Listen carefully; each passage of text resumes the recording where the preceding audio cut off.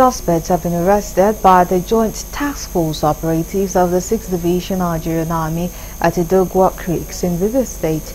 The suspects were arrested after vandalizing pipelines and siphoned crude oil from oil wells into wooden boats, popularly known as container boats, before the Joint Task Force swooped on them in the line of duty.